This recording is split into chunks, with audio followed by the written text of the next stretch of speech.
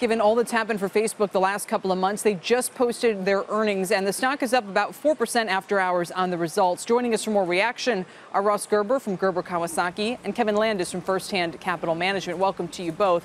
Ross, I know you turned a little bit less positive on the stock here lately with all their privacy troubles. What is the quarter, the fact that they're monetizing so well, do to make you feel more positive about them if it does? Well, yes and no. I mean, obviously it was a great quarter, and they didn't really have those problems sort of baked into the earnings last quarter. So we're really going to have to see how this confluence of maturity of the social media business here in the Western Hemisphere, the higher costs for employees and monitoring services, and most importantly, greater regulation. That's why this story has changed and why we trimmed our position. The future of Facebook's going to be a lot harder than the past. So they're in a great place to sort of resolve their issues, and they seem to be in a pathway to doing that. But it's not the same investment it was 2 years ago or 3 years ago. And Kevin, that's kind of the point that Rob Cox was just making. He said, comparing it to Microsoft back in the early 2000s, he said that company kept growing, put up larger numbers, but the stock was mired because the market just didn't think favorably of it. Is Facebook in similar territory now or no? I think people are still really hooked on it. Occasionally it gives you the creeps. To me, it's a really simple test. Does logging onto Facebook give you the creeps? If it does, that's really, really bad for Mark Zuckerberg. If it doesn't, then everything's fine.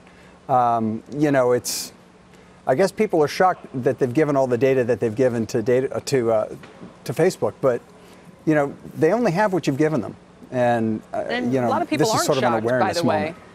So, Kevin, if they do have to keep hiring, if they are subject to more regulation, I mean, do you like the stock here? Do you think it can continue to grow? I think it can probably continue to appreciate. It's one of our top 10 positions. We're no plans on trimming it right now. I guess one way to think about this is that regulation represents barriers to entry for new competitors coming in. It actually often helps the incumbents because they can afford it. Yeah, but I don't think they're going to regulate startups. startups. On that, Ross. No, but they had this whole spread about how much this regulation, especially what's happening in Europe, is already putting some of the smaller data companies out of business and actually reinforcing the market-leading position of the giant ones. Well, in some ways that's true, but I would say that the truth of the matter, there's plenty of innovation in technology, and I'm not per se worried about that. I think as a Facebook shareholder, once the regulators come in, I think Gundlach said it this week, you have no regulation or you have far overreaching regulation, but there's nothing in the middle. So that's what we're concerned about. All right. And earlier this week, Jeff Gundlach, of course, said he was shorting Facebook as part of a pair trade. That concerns us, too. Gundlach is pretty good. So. No, he is, I'm sure. Ross Gerber, Kevin Landis, thank you both. Hey there, thanks for checking out CNBC on YouTube. Be sure to subscribe to stay up to date on all of the day's biggest stories. You can also click on any of the videos around me to watch the latest from CNBC. Thanks for watching.